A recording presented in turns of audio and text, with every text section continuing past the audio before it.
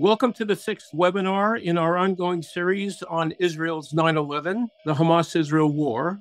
The webinar is conducted and sponsored by the Atlanta-based Center for Israel Education. I'm Ken Stein, the president of the center and an emeritus professor of Middle Eastern history and political science. Our center's mission remains to educate and inform broadly the general public on all aspects of modern Israel, international relations, Israeli society and identity, culture, and much, much more. Core to our work is the use of timely analysis based on irrefutable sources from a variety of places.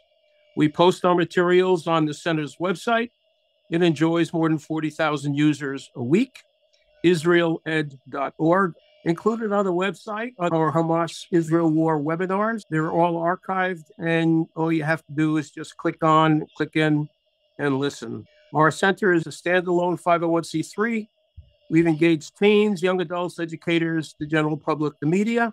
Joining us for this sixth webinar are three extraordinary analysts and scholars.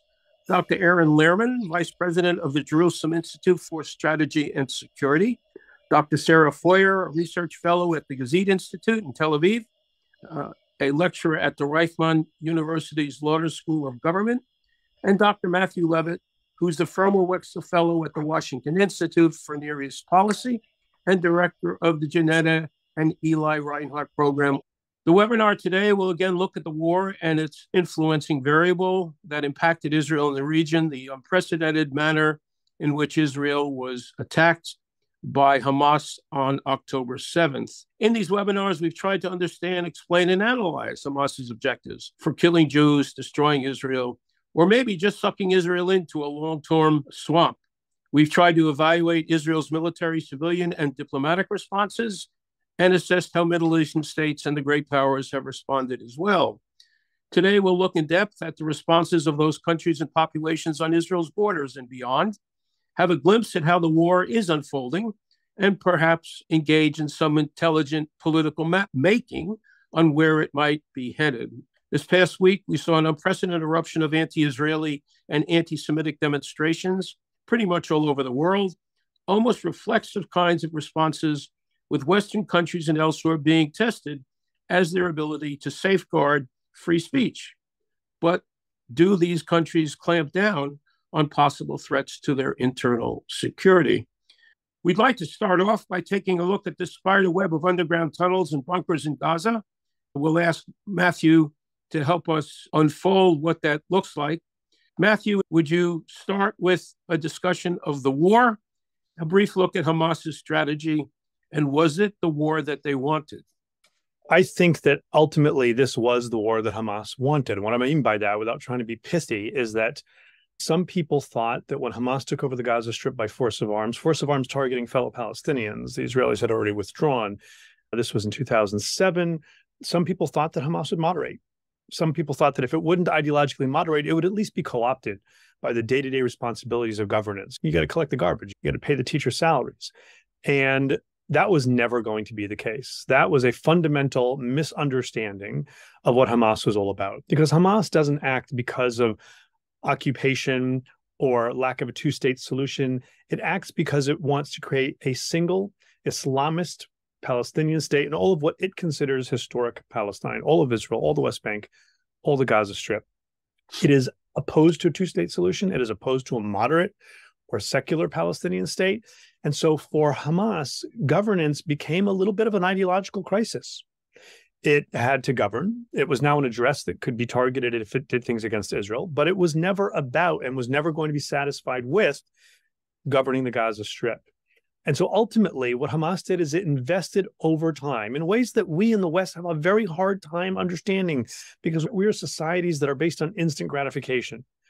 But this is a group that was willing to play the long game and see if it could balance governance while finding ways to attack Israel.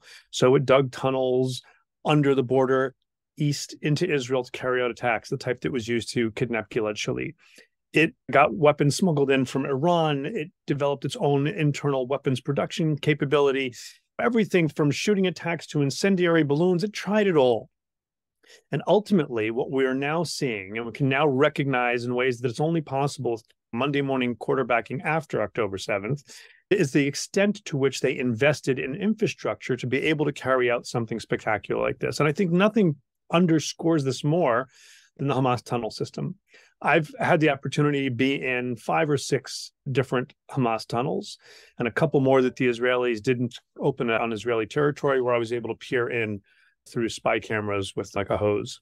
And these are the smaller, tighter, more narrow tunnels that were attack tunnels dug from Gaza into Israel to be able to carry out attacks. And even these were quite sophisticated. The first ones I ever was in, very shallow, wood supports, flat wood roof, and these collapsed a lot. Just a couple of years later, I started going into tunnels where they were much taller, prefabricated cement walls and cement domed roof, tracks to be able to facilitate a cart so that you fill it up with dirt, electricity, and a pulley cable system to pull that cart full of dirt back out into Gaza. Telephone systems so that when your shift ends, you can call the next guy, why aren't you down here for my shift? And be able to have conversations that you could have at least more sense that the Israelis weren't tapping. Millions of dollars, $2 to $3 million a piece just for these smaller, tighter tunnels. This doesn't include the smuggling tunnels dug west into Sinai, and it certainly doesn't include the spider web of tunnels, many of them wide enough to drive a motorcycle through or more, large underground facilities, storage facilities, classrooms, sleeping quarters that are the main critical infrastructure, militant infrastructure that the Israel Defense Forces is dealing with right now. And so one of the reasons that the war right now is so complicated and focused on the northern Gaza Strip is because so much of this infrastructure has been built up over 15 years. I think most people are aware that it's been happening over recent years, but I think few people understand that it's been happening for 15 years under mosques, under schools, under UN facilities, under and in hospitals. And that makes things entirely different. If you are set out now, as I believe the Israelis have to be, to make it so that Hamas can never carry out an attack like October 7th again. I wish the Israelis would stop talking about annihilating Hamas, ending Hamas. That won't happen. We didn't end the Islamic State. We denied the Islamic State the ability to function as a state. We inflicted territorial defeat on it. That's what the Israelis need to do here, to inflict territorial defeat so that Hamas governance project, its safe haven, its ability to train, arm, develop infrastructure, build weapons is over. That has to happen, but that is going to take some time because of this infrastructure that's been built over so many years. You said there were some who believed that Hamas was susceptible to pressure or susceptible to rationality. I don't know if you even used those two words, but there was a belief that you could deal with Hamas as an interlocutor. Where did that belief come from? Or it was just a packed thought, a mindset, a desire to get a peace process going? What prompted that? There's several things that prompted this. The first is just a belief that you talk to everybody and that Hamas was really most like the IRA more than it was like a Hezbollah or an Al-Qaeda or later an ISIS. The second was that Hamas did win, or did best anyway, in an election in 2006. And so for many people, okay, so they're now elected, they now represent. And finally, I think many people see Hamas not so much as a theological militant organization, but as a nationalist militant organization. Of course, it's both. It's an overlap of the two.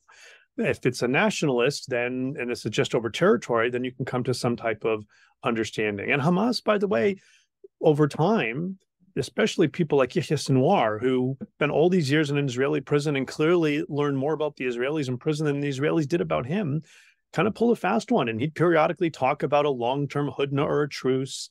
You see that even again now, post-October 7th. Some Hamas officials are saying, we did nothing wrong, we'll do more October 7th. Others are saying, no, maybe we could talk about a long-term truce again. I don't think that they should be believed at all. I think that this is part of lulling people, as Hamas did very effectively. Their PSYOPs campaign, their intelligence control, it was painfully effective in convincing everybody, including the Israelis, that they were deterred and that an economic program that brought just enough economic dividends to Gaza could ultimately buy calm.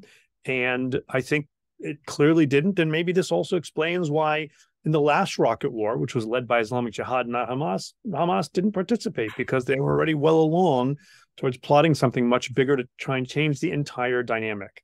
That, again, is not about securing a two-state solution, but about destroying Israel. Let's remember, Hamas began to behave to some extent with the help of the Qataris as a protection racket. Bring us the suitcases. By the way, it had to be suitcases with cash because Abu Mazen in Ramallah was not willing for the banking system controlled by the Palestinian Authority to put a brass farthing into Gaza. As far as he's concerned, they can all die. So it had to be cash from Qatar. And it became a mechanism that sort of helped us lure ourselves into the belief that we are dealing essentially with a racket, not with an ideologically reformed racket, but with a racket. It was a mafia-style extortion operation rather than an ideologically jihadi order of priorities. And as Matthew said rightly, the fact that they set out the 2 rounds we had with Palestinian Islamic Jihad, Iran's directly owned proxies in Gaza, earlier this year and in 2022, basically seemed to confirm this assumption. There was also, I would say, an exaggerated evaluation of the BDA, the battle damage assessment, that we were supposedly able to inflict on Hamas, including the tunnel system, in the campaign that we called Guardian of the Walls in 21. So put all of it together and you have the concept of deterrence, you have the misplaced trust we put on our border protection system. You get the larger conceptual framework that Hamas is becoming an extortion racket of sorts. They have a government that has to feed 2 million, whatever, people in Gaza. So all of this added up to basically a delusion about their purposes. But I agree 100% with Matthew that this is, to some extent, the war they wanted, in the sense that they wanted to do something so horrifying, so atrocious, that Israel would be bound to react full force, with a caveat that I'll come to in a minute.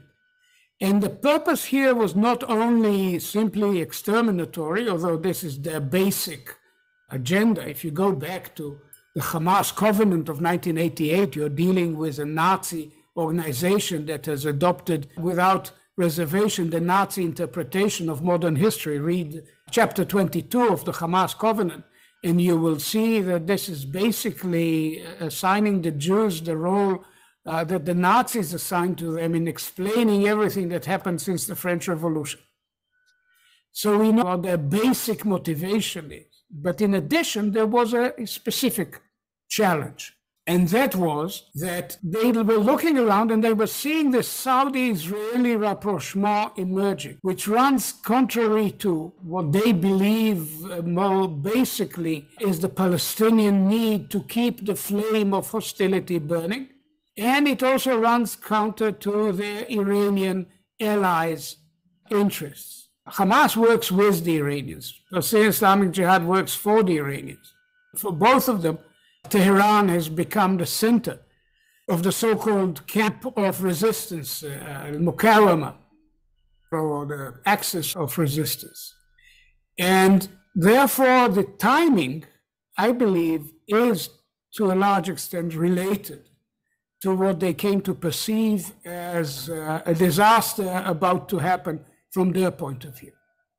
And so they launched deliberately a war of such intensity, of such brutal intensity, murderous atrocities, that Israel had no choice but to turn this into a war rather than another round of a few days of exchange of rocket fire. But there is one point in which not only they, but some of our best Israeli military minds of the older generation, I'm referring, for example, to a venerable man, General Brick, and others who believed and said openly that the ground campaign in Gaza is going to be a disaster because of the tunnel system, because Hamas has all the benefits of the defender. And they are in a densely populated urban area. And the IDF is going to find it next to impossible to contend with the military challenge involved. And this did not reckon with a very important aspect of Israeli warfare as it is now. It wasn't there 15 years ago. I saw the breakdown of intelligence and air and command cooperation in the Second Lebanon War, and it was heartbreaking. It was already beginning to be on the mend by 2008, late 2008, when we went into Operation Cast Lead in Gaza.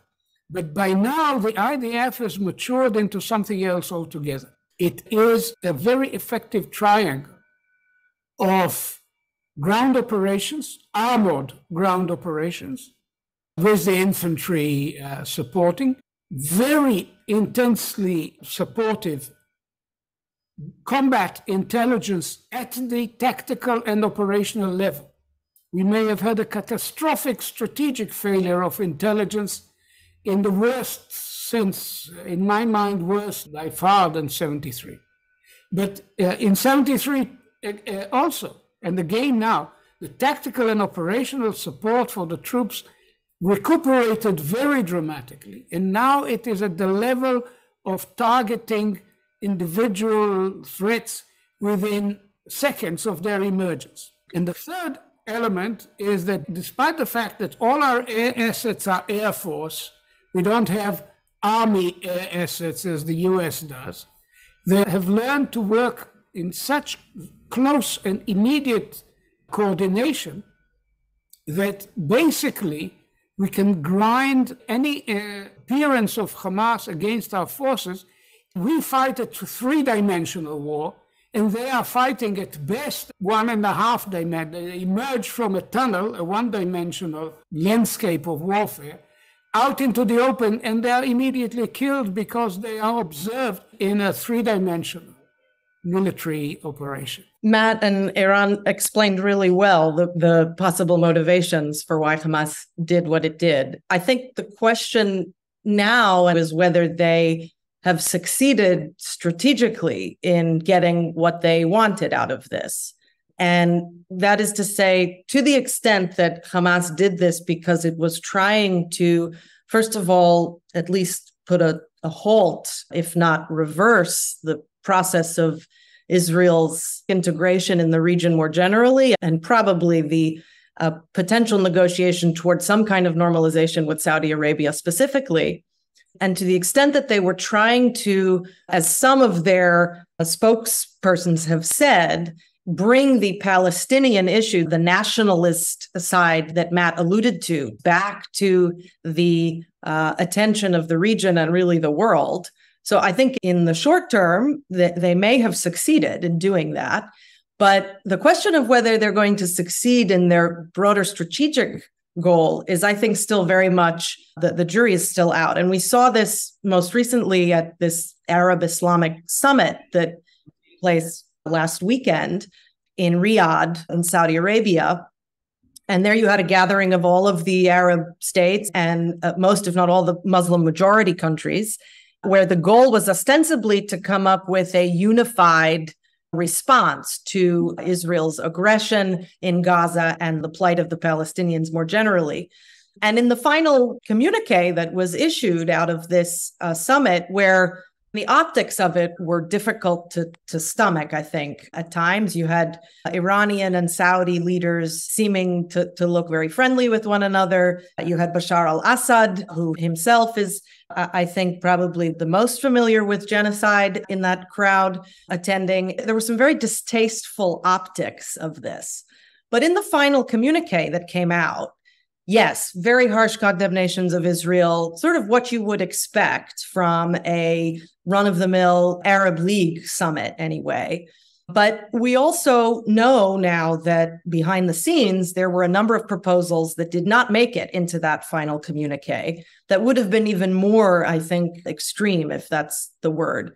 So, for example, there was an idea to prevent Israeli airlines from being able to use airspace over these countries to travel to destinations in Asia. There was a thought to kick out essentially American military bases in the Arab world, especially those that were purportedly providing weapons and support to Israel.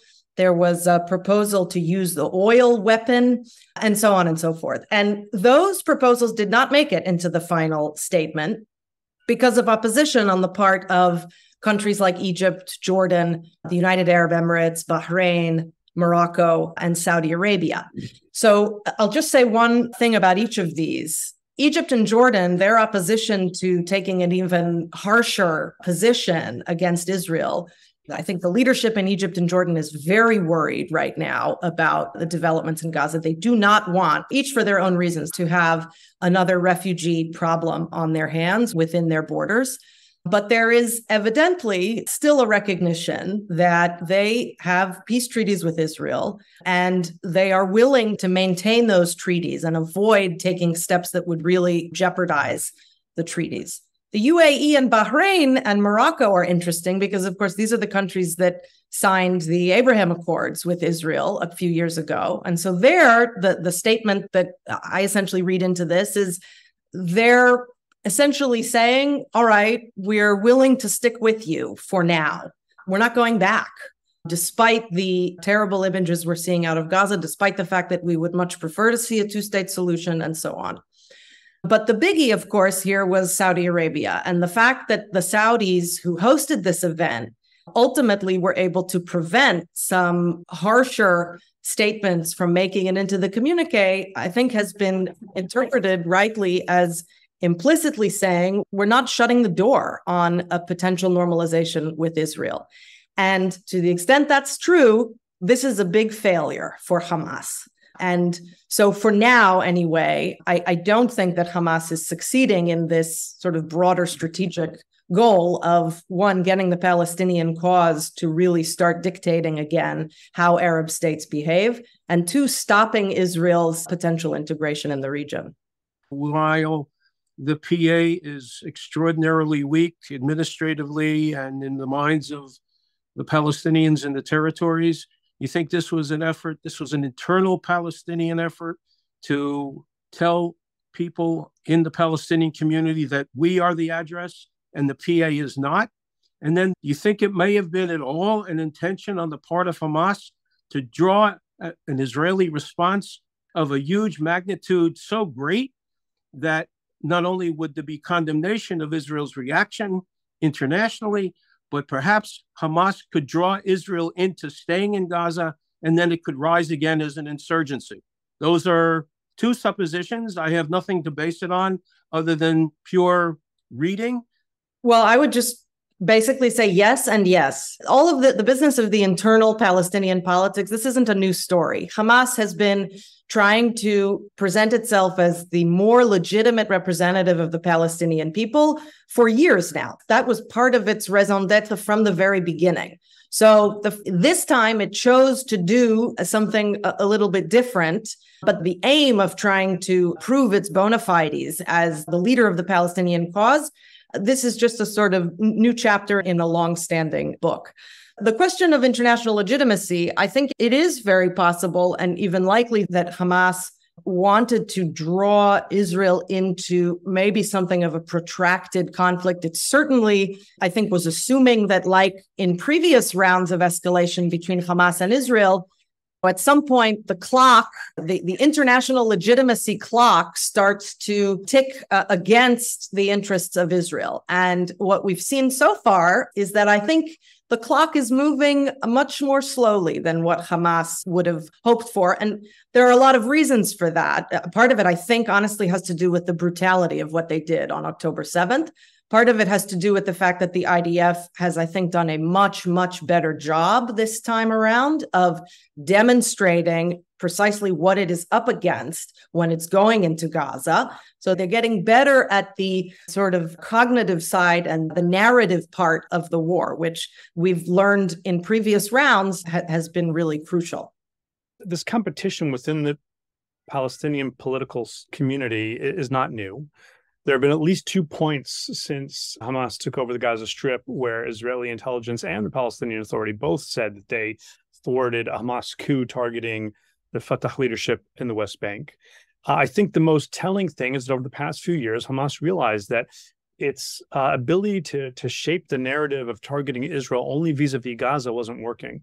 And so they shifted and they moved to Jerusalem and to Al-Aqsa. And suddenly it became that Hamas wasn't just defending the Gaza Strip. In fact, they were defending all Palestinians, all Muslims in terms of Israel's supposed encroachments and activities there. They were looking to expand that raison d'etre that Sarah was talking about.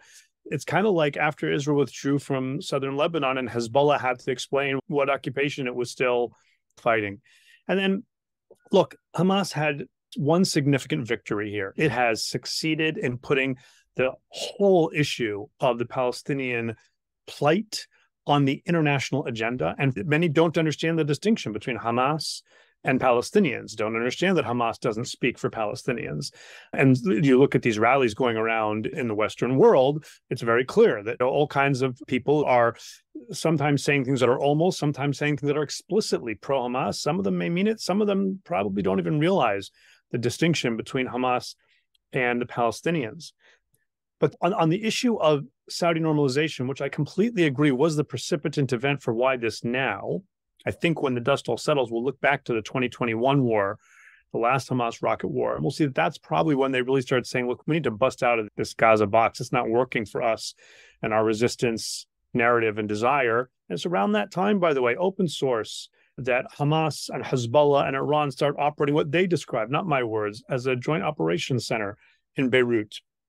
But I also think that at the end of all this, if you were sitting in Riyadh, if you are sitting in Abu Dhabi or Manama, if you're sitting in Jerusalem, and by the way, I was in the Gulf last week, if you're sitting in any of these countries, at the end of all this, if anything, it's all the more clear to you that we all need to cooperate to counter the threats from Iran and its proxies. If the runt of the Iran threat network, the least capable of Iran's proxies, little Hamas in Gaza, is able to bring the region to hopefully what will only be the cusp of a regional war. Imagine what Lebanese Hezbollah or the Hashd al-Shabi in Iraq, even the Houthis, could help contribute to. I see Gulf countries in particular, Arab states in general, being very wary of doing too much publicly, getting too far out in front of things because of the images we're seeing from Gaza. But I anticipate that when it comes to doing things quietly, there'll be tremendous cooperation. There is no sense of Hamas are the good guys here. Eran, you've tracked Islamic Jihad a long time, or radical Islam. Can you talk a little bit about radical Islam and the triangular relationship between Hamas, Hezbollah, and Iran? I think I, at one point, offered the Prime Minister for one of his speeches the phrase, three poisonous branches of the same tree, or the three branches of the same poisonous tree. Hamas is, by its own definition, going back to 1988, a branch of the Muslim Brotherhood, but it is a violent branch of the Brotherhood. There have been, of course, violence by the Brotherhood over the years, but there are also elements within the Brotherhood who chose a very different path. There's even a political party in Israel sitting in the Knesset, which sort of has a Muslim Brotherhood ancestry and participated in the previous Israeli government. And by the way, reacted very sharply and very decisively to the Hamas attack by basically calling on Israeli Arabs to stay loyal.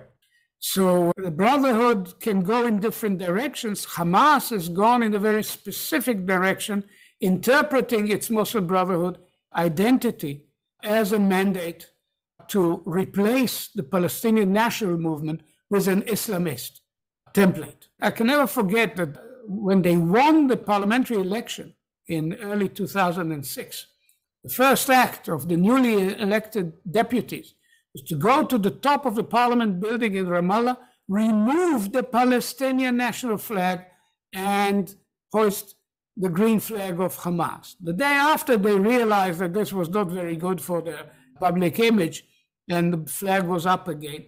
But basically, this is not, as Matt said, it's not a nationalist organization, it's an Islamist organization. The distinction between Daesh, ISIL, Islamic State in Iraq, and the Levant, which is the accurate translation, and Hamas is that the Daesh are willing to kill everyone, and Hamas is focused mainly on killing Jews, although they killed quite a number of non-Jews on the 7th of October. Including Arabs, including Bedouins, including clearly identified Muslim women. But mainly their purpose is to kill Jews. Of course, if you happen to be Jewish, this is a distinction without a difference. And then there's the third element, the Iranian Shia variation, on Islamism. Not all Shia. We have strong Shia friends in Azerbaijan. Iran's variation, totalitarian Islamist Feuer principle, vilayat faqih, what Iran made Shiite Islam to be, is a challenge not only to the existence of Israel, it's a challenge to the regional and global order. They basically say the wrong people won in World War II, and it's time to overthrow the entire international dispensation, the regional dispensation, and Israel is the symbol of that ambition. Matthew, I'd like a readout, if you could provide it, on Nasrallah, Hezbollah, as it sees this thing unfolding. They've taken 6 weeks. They sort of ratcheted it up just enough, like a fly coming across someone's face, and you have to keep swatting it away. So this is a critically important and sensitive issue. And I'm going to caveat what I'm going to say and start with a mea culpa. I think all of us, especially that follow Hamas and Hezbollah, we need to start by reassessing our paradigms and our assumptions. None of us called October 7th. I participated in a Black Swan event where you try and think forward. This is, of course, because the anniversary of the Yom Kippur War was coming, and think about very unlikely events that could have oversized impacts. None of us came up with anything like this, despite the fact that the Deputy Secretary General of Hamas, Salah al-Aruri, in August did an interview with a Hezbollah outlet saying, we're preparing for regional war. So I still think that Hezbollah overall does not want full-fledged war with Israel. I mean, it would love to have full-fledged war with Israel if it thought it could destroy Israel. But in the moment it understands that it can't, it doesn't want to invite that kind of retaliation that it knows would come, especially given the political crisis, and even more importantly, the economic crisis in Lebanon. Really, nobody other than the most hardline people in Hezbollah, nobody in Lebanon wants Hezbollah to drag the country into yet another war.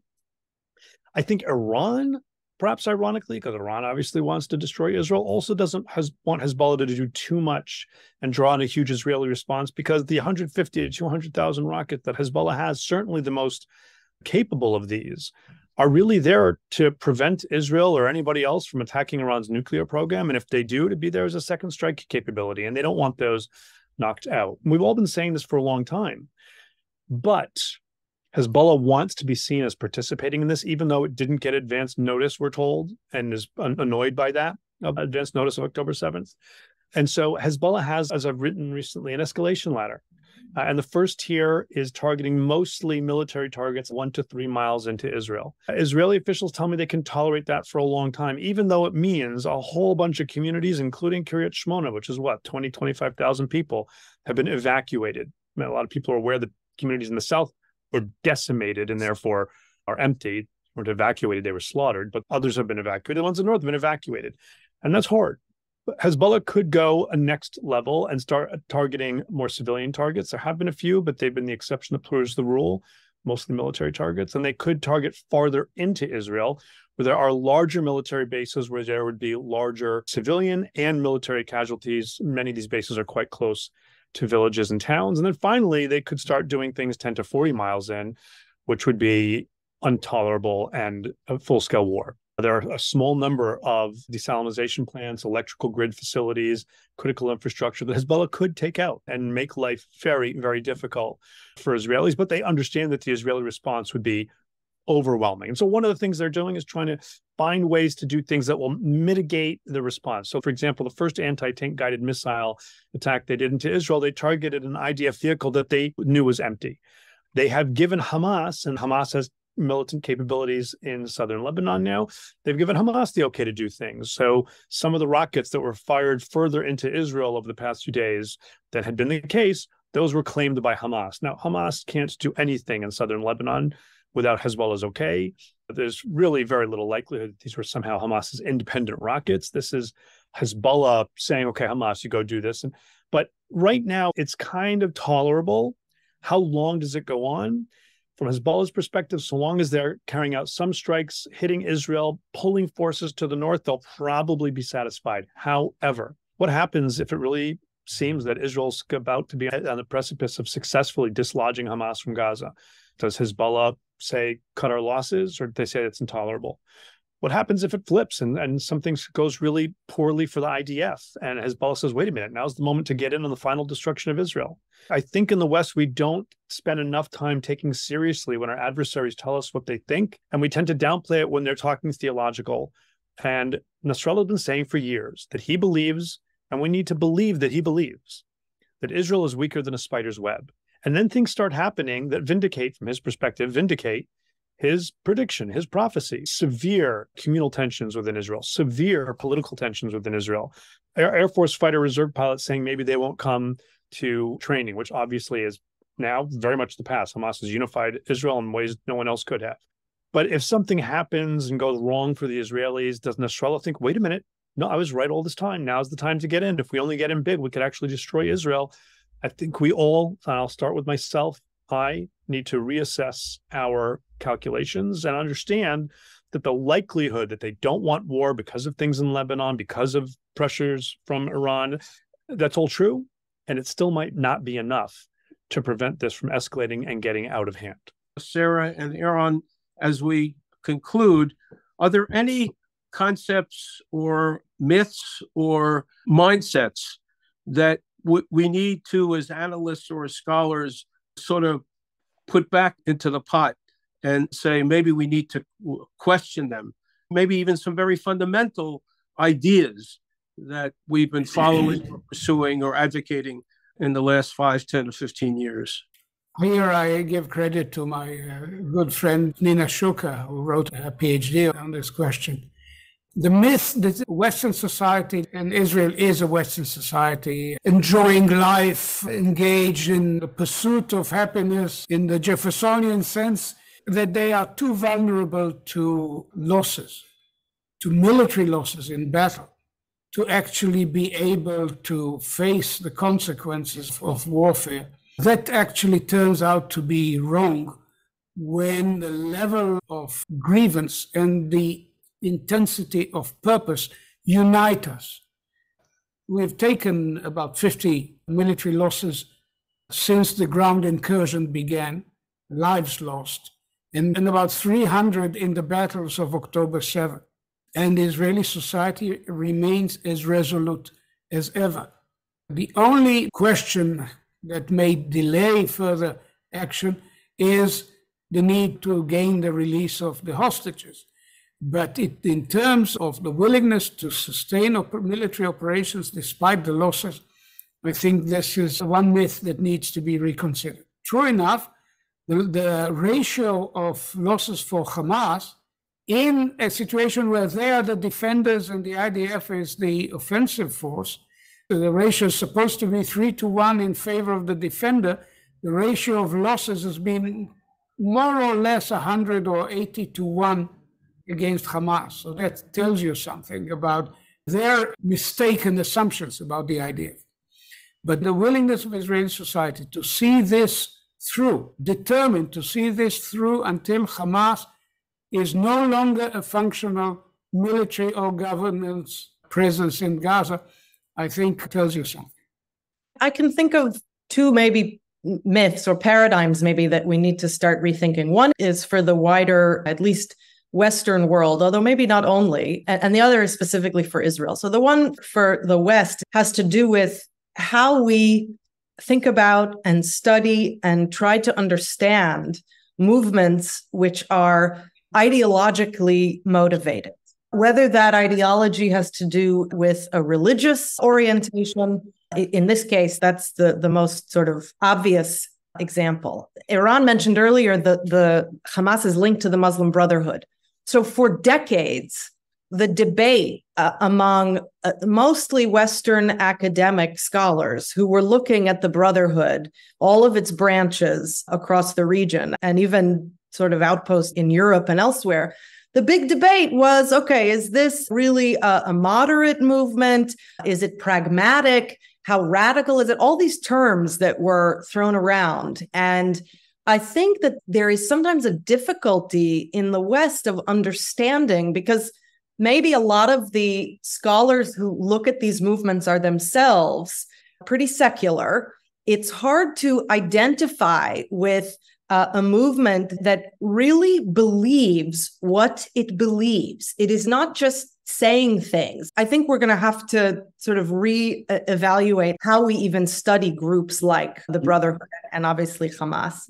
I guess the myth that I would just point out for Israel, and I don't know if myth is the right word, but I think for a while, Israel convinced itself, and there was a lot of evidence to support this idea, that the Palestinian issue was no longer really going to be a major problem for Israel. We had essentially managed to, since the Second Intifada, yes, there were occasional eruptions of escalation with Hamas, but by and large, you have a generation of Israelis who have grown up lucky enough not to have had to deal with a major incident with the Palestinians. And so we basically convinced ourselves that, first of all, we had much, much bigger threats to deal with, and we do. And also that Israel could pursue peace with the neighborhood. And okay, it would be nice to solve the Palestinian issue, but it's not going to stand in the way now of moving forward. To some extent, there's also a lot of evidence to support that. But I think that with everything that has happened in the last month, I think there has to be at least a sort of revisiting of the assumption. And there were Israelis, including in the defense establishment, who took issue with this argument that the Palestinians were no longer really going to be a problem for Israel. So we need to, I think, probably start listening to those voices, at least including them in the conversation a little bit more. Going back to the question of Hezbollah and the Iranians, I don't believe that there can be a breakthrough towards coexistence with the Palestinians as long as the camp of resistance hovers over the horizon with an alternative to a compromise solution between our two peoples. As long as there are enough Palestinians enticed and seduced by the vision of Israel's elimination that Iran and its proxies are offering, it's going to be next to impossible to move forward. So basically, this war ultimately will not end with Hamas being broken in the battlefield. We need to take into account that down the road, we would still have to deal with Hezbollah and with the Iranian challenge. That's a very good way to conclude our 6th webinar. If you like what you saw or heard today, please go to our website and help us continue by making a donation. Please understand that next Wednesday, we will be meeting again. We will have Shai Feldman and Alan Makovsky, a third person still to be determined.